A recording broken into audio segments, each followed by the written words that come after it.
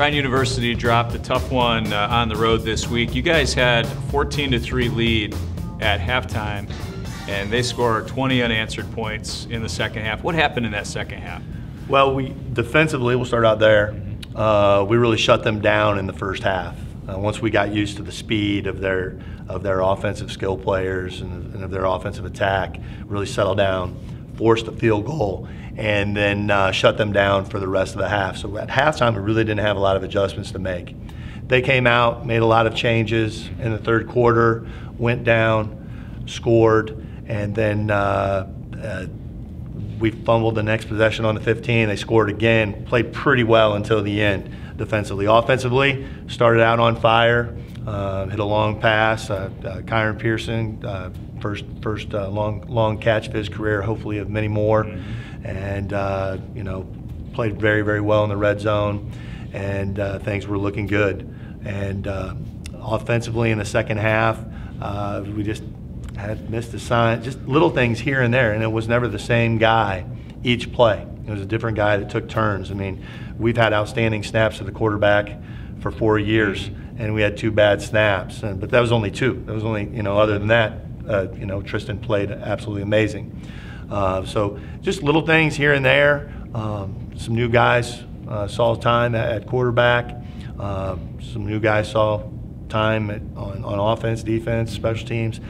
So it was a heartfelt loss, but our guys really have come back focused for this week. Let's talk about the quarterback position. With Brandon out, you had Brent Hayes, a senior, and then you had Alex Price, a freshman, kind of sharing time during the game. How did you evaluate their performance, and what's the plan going into this week?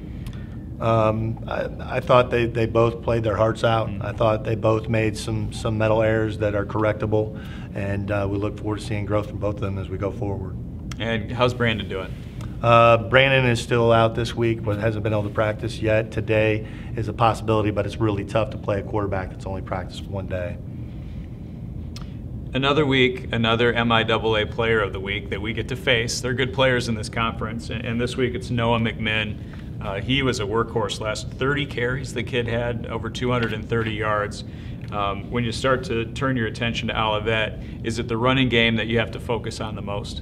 Well, they do things offensively. They're very, very complex in what they do. They have a very, very solid running game, and it all starts with that. And then they like to boot off of that, throw some play action stuff, a lot of shallow cross passes, things of that nature that can give you fits if you don't have a lot of time to prepare for it. Defensively, to combat that multiple pronged attack, we've got to play with tremendous discipline and effort, and we've got to be physical when it comes down to it. They're a very large team. They have big offensive linemen, big defensive linemen, 300-pound type guys, especially on their offensive line. They're 320, 330, and they move decently. So we've got to make sure that we use great technique. We're not that big, so we have to use great technique, and we have to use our speed, which I feel like we have a lot of. I was at a little bit of practice last night over at Zollner Stadium, and when I got over there, you guys had the music going. I heard a lot of enthusiasm, guys hooping and hollering and supporting each other. The vibe from somebody just looking at practice is that there's a ton of enthusiasm and excitement in this program.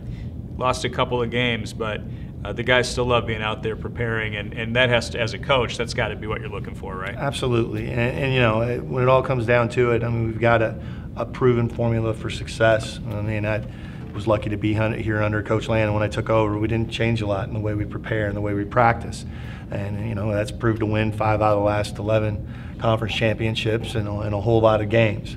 And when it comes down to it, if you can practice with enthusiasm and you have that spark, you're going to continue to get better. You were fortunate you were there on Wednesday. Tuesday, we were a little lethargic, but as coaches, we put a huge emphasis into increasing our enthusiasm level and our effort level on Wednesday, and last night was one of the best practices that we've had in a long time. Windy, rainy. It was awful. It was a nice round, I can tell you. Yeah, it was low 40s. we couldn't even have the filmers up on the lifts. The filmers had to be in the press box because it was so awful. We didn't want to put them in any danger being up on the lift or anything like that. But the kids overcame that, and that's what it's going to take the rest of the way out. We don't know what the weather's going to be like going forward. We can look at the 5-day forecast, but Tuesday we were planning on practicing in the evening because there was 80% chance of thunderstorms. And then, so we moved back practice, and then it didn't even rain. I saw on Twitter this week, last name for Coach Abbs, you put up a tweet of your son playing middle school football. Yeah. And I have a son who's a freshman and a son who's a junior, and they both play football. And I get to coach the JV football team. And I just tell the kids a lot about how proud I am for accepting the challenge to play football, to be part of a team, because it's a hard sport. There is a lot of sacrifice that goes into being a football player.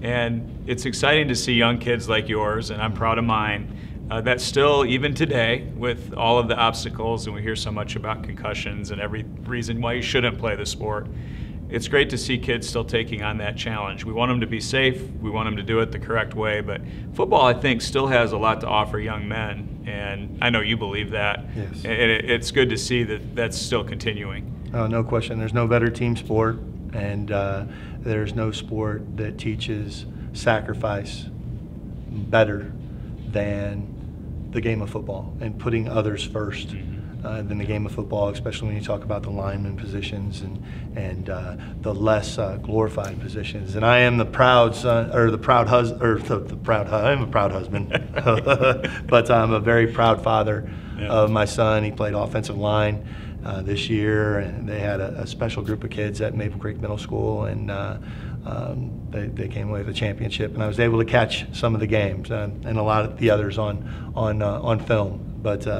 it's really neat when you see your son playing the game that you love and coach and have the opportunity to play. Thank you to Coach Abbs. It's Trine taking on Olivet this week, 1 o'clock, and we'll have it for you on the Trine Broadcasting Network.